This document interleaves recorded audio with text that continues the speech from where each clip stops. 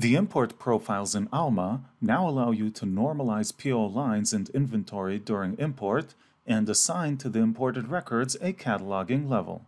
To see these enhancements, let's edit an import profile under Acquisitions, Import, Manage Import Profiles. Here you can add a new profile or edit an existing profile by clicking its ID. In the Normalization and Validation tab under Normalization, as always, we can select a normalization routine to change the imported bib record. We also have a new option to change the data for PO line and inventory. The normalization routine you select here will apply to any imported PO lines and inventory, whether physical or electronic. This normalization will not apply to the bib record itself.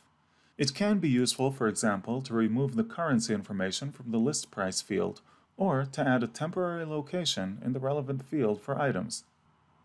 Now let's move on to the next new enhancement in the Set Management Tags tab. Here there is a new option to set the record's cataloging level.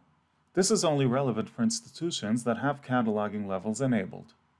Select the cataloging level you'd like to apply to the imported record. Note that all new records imported via this profile will receive the selected cataloging level.